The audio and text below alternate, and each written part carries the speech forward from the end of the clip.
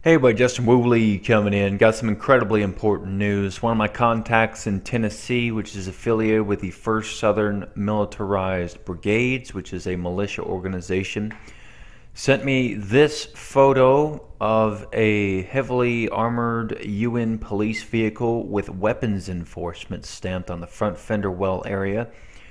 And it is sitting outside of a Midway auto body shop. So this is sitting in the U.S. I don't know which Midway auto body shop that is or where it's located, but yeah, UN police vehicle with weapons enforcement stamped across it. The interesting thing is that's the exact same vehicle seen here. And this vehicle is actually being given to several different militarized police departments across the United States.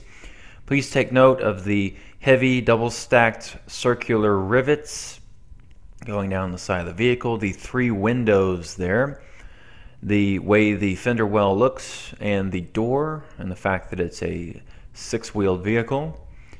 Now going back here, the double-stack heavy circular rivets, the 3 window structure, the way the fender well looks, and the door. So cross compare. Uh-huh.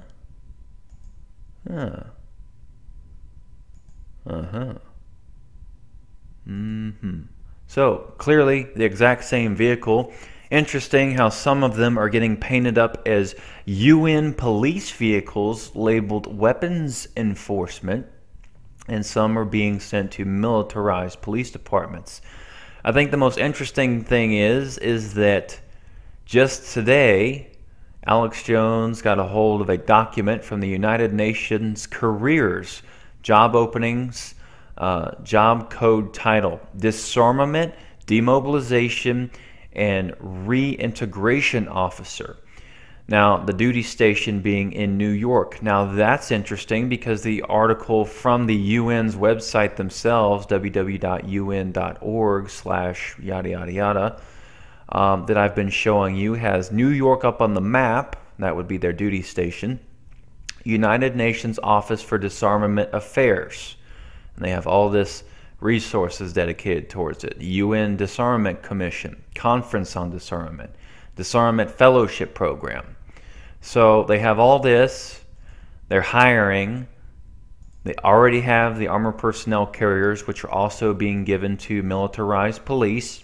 Also, please watch this entire video. I posted it June 19th, one day before my buddy posted this picture, and several days before this came out on Alex Jones's channel.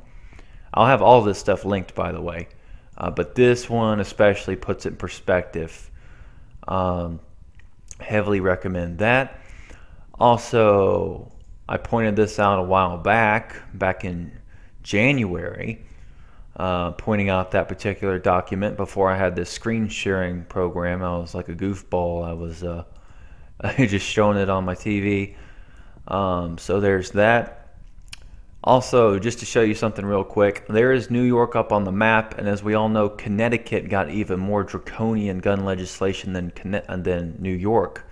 And of course, Connecticut is right next to New York, so of course they're taking over the states, working their way from New York outwards. Also, California is going to be doing the same. It's no wonder that Clive and Bunny got attacked by the BLM over there in the lower half of Nevada. He's right next to the communist-occupied land of California. So, yeah, we're going to see a lot more issues working their way in, trying to squeeze in on us from these 2 sections here.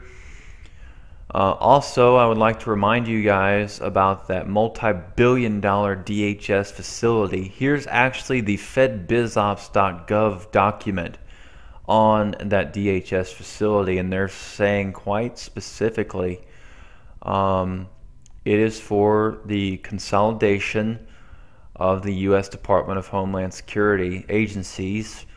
I'll have this document linked so you can read all through it. But I'd like to show you how they're consolidating Customs and Border Patrol, which are the people currently not doing their job and letting a massive flood of aliens come in. Also, the TSA, the rape squad, which aren't even sworn officers. They're basically just tasked with violating your Fourth Amendment and sexually harassing you. Yeah, they're all getting their own massive facility. This broke a while back, you know, the facility on the hospital grounds, the Elizabeth West Complex. So there's that for you. So it's a complete totalitarian takeover. They're building their fortresses. They got their disarmament vehicles. They're hiring for the disarmament and demobilization and reintegration. I wonder what the demobilization and reintegration stands for. Is that the FEMA camps, the reintegration? Like gonna reintegrate you from society into FEMA camps? I bet that's what that's for. Because once they disarm you, those vehicles are just going to be packed with a whole bunch of slaves stuffed in it for off to the FEMA camps. All right, guys. So the writing's on the wall. They got the vehicles. They are officially hiring. They have the massive consolidation, DHS compounds, multi-billion-dollar compounds, strongholds. And they've had this up there forever, talking about how they're going to disarm you. So we saw it coming.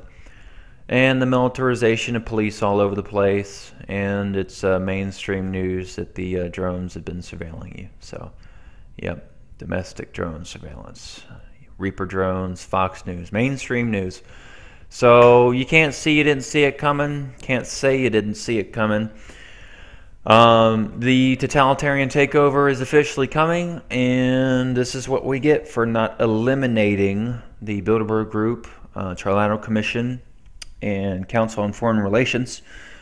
It still may not be too late. There is a video series I highly recommend. I'll also have it linked called A Good Plan for Ending Tyrants. I recommend starting with video 1 and working your way to video 3. Because that kind of strategy is our only salvation. We will have to eliminate these tyrants before they enact their totalitarian takeover with both UN vehicles and militarized police vehicles.